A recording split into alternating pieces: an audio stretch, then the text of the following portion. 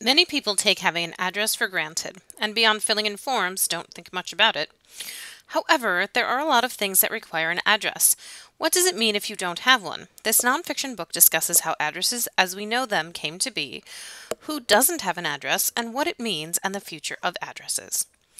If you like nonfiction about topics that dive into a topic you take for granted and is written in a really fascinating way, this is an excellent book for you. Check out the address book today.